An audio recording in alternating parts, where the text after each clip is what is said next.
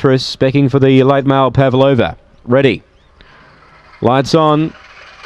Boxes 4 and 8, the two favourites. Set.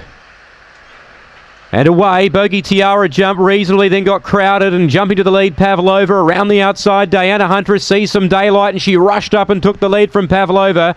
Back in third was Luna. Behind those making ground, Marcy McLaren, then Castletown Roche.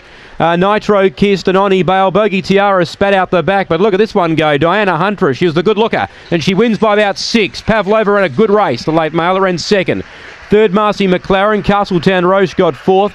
Bogey Tiara, forget she went around. She was hammered early. Then Oni Bale, Nitro kissed and Luna. 22.66 for the debutante. Diana Huntress. She got the clear run early. Diana Huntress. The others jammed up inside of her. She wasn't the quickest out, but she was the one that had the most daylight to work with. She rushed around the outside and she wanted to use plenty of the track, but she's annihilated the opposition here. Pavlova, number 2. She ran a good race at the big odds for late March.